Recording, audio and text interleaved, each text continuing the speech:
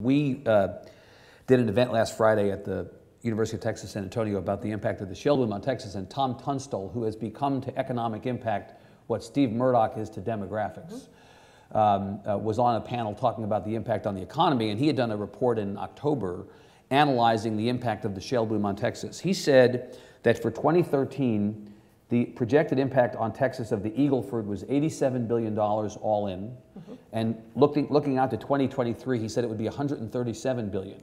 He had said earlier in the year that the Klein shale, you know well from your part of the world, $14.5 billion impact on the region, not the whole state, in 2012, and could be as much as $30 billion by 2022. So all of our problems in the state solved, we can all go home. It'd be nice, wouldn't it? Is that what it, I mean, because, you know, the tendency has been to say, well, the shale boom will come to my house and cook my breakfast, and, you know, it's this amazing thing, it's going to solve all of our problems. On this front, at least, it does seem to be the real deal.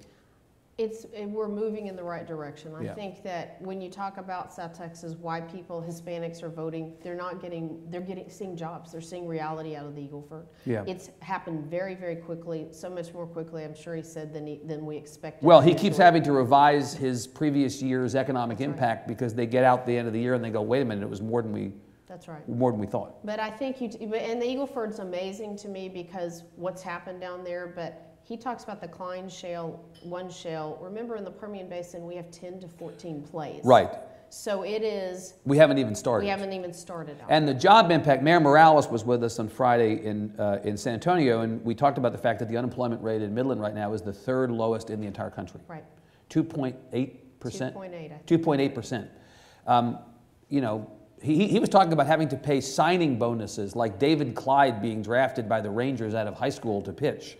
He was talking about signing bonuses to people who are coming to work for oil and gas companies, and I was just shaking my head thinking, I can't believe I'm hearing that, but I guess that's right. If you want to work at McDonald's in Midland, Texas, they're paying $15 an hour, and they hope they can keep you. Because they need to compete with everybody else. If you go to a restaurant in the Permian Basin, about half of it's open because they don't have wait staff for the other half. It's amazing what's going on. And I think, look, you're going to see some economic booms and ups and downs. Yeah. Let me say, I get rid of the boom word. I think it's sustained economic growth. Why do you get rid of the boom? Is this like a Frank Luntz deal where you're rebranding it so that it doesn't sound so precarious? No, because I think a boom indicates a bust is coming, and I don't think we're going to see a bust. Well, but Chairman, you come from a part of the state that knows well not to count your chickens. That's right. You know, I drove out to Midland a few months back and with somebody from Midland in the oil business who said to me, you know, there really hasn't been adequate infrastructure in Midland for a lot of the people who are working in the oil boom. There are these tented cities, these what they call man camps, right, out and around, because people in Midland and in the surrounding area remember what happened the last time when they got all heady and they overbuilt and then the bottom dropped out.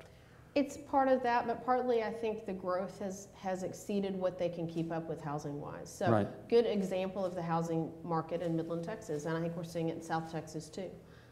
My parents lived north of town, kind of north side of town. They left town for about 3 weeks vacation, whatever, in April. When they left, a development had started and 2 houses had been started of 40. When they came back 3 weeks later, all 40 houses were up had already been was that right? Being built. So that's how fast people are trying to catch up. Midland's already grown, they think, since the last census, up to 50,000 plus more people. Right. And they expect to have 200,000 people by the time the next census comes. And again, the median income in Midland apparently is top or near the top for the entire country. It is. But you could understand why, based on what happened the last time, that people think gravity eventually is going to catch up with you. People are always nervous, and I think there's going to be dips. But I think where the opportunity really is going forward is this, and it's a national, international conversation. We're seeing the past 3 weeks that the SODs have decided they're going to control the market again and bring the prices down. Right. And while I certainly don't mind paying less than $3 a gallon for gas, I do think about what is the impact on this sustained economic success. And there are 34 states who now have oil and gas. So it's not just Texas, by the way. Right. It affects everybody. We are probably affected maybe less because we've diversified, but we also have more of it. But you go to Ohio, the prices dip, there's no incentive to try to develop there, right? Right.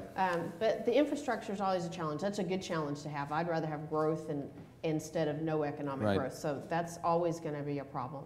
But you look at what the SODs are doing. I think with our friends in Mexico and Canada, we've got a real opportunity with the resources we now have and that we know we had but can develop in this country to be energy independent. But we've got to do one thing, and it's a national vote, and that's open our oil markets long term. People don't understand that you can export everything but unrefined crude in this country, and we're beginning to see some of the repercussions. So oil dropped below 80 this past week on the Brent, but that meant it was 67 at the wellhead in Midland, or in the Permian Basin, and that begins to shut wells down. Or at some point, that begins to have an effect.